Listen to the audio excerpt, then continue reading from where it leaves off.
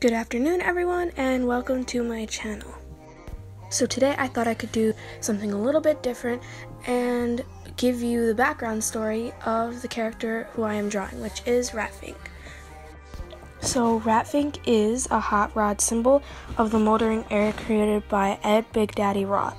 In the 1950s, Roth gained attention due to his twisted surreal designs that he printed on t-shirts and sold. Car enthusiasts caught on to Roth's style, letting it be known across America as the custom culture scene. Roth then decided to create a mascot to represent and promote his custom car kits and art brand. So then he created a grotesque green rat with wild eyes and sharp teeth. Fink was intentionally the opposite of the famous Mickey Mouse, of whom Roth disliked very much.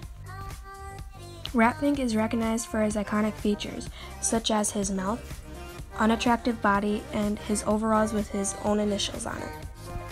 Ed Roth also created characters that are friends of Fink, who are Dragnet, Mother's Worry, and Mr. Gasser. Fink was one of the most recognizable characters for his time. Unfortunately, when the hot rod era passed, Fink's appearance lessened.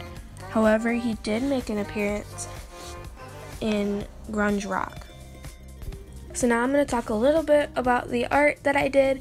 I first did the line art with my Fabre Castell PITT artist pens, and then I went in really light with the face, and that took me a long time. I did it way too light in the beginning, and then I had to go back in to make it darker and darker.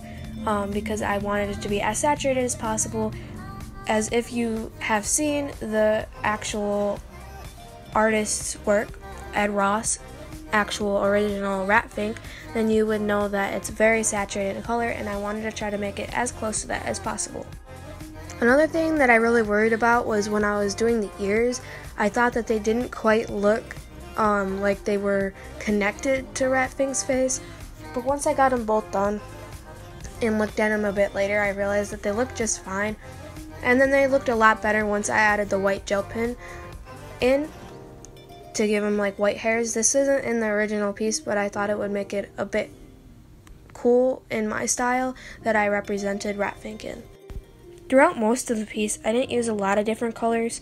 Like you see on the side, I used 5 different colors. I rarely reached for that like blue-greeny color, like turquoisey color, because I just didn't need it.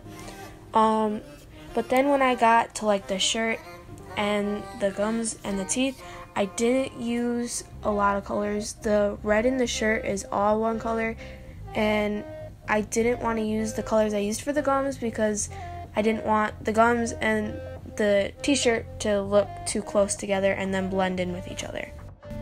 In the original drawing, Fink also has his initials on his shirt or overalls, RF for Fink, and I decided I didn't want to do that because they're further down on his overalls and I wouldn't have enough room to show them properly, so I decided to just write Fink on the bottom, and I thought it would give it a better composition. And I also went over the letters with white gel pen to make them look a bit shiny, and I thought it gave it a lot of dimension. If you enjoyed this video, please like and subscribe, and hit that notification bell in the corner to get notified when I make future videos. As always, don't forget to leave a comment down below for what you want to see in future videos.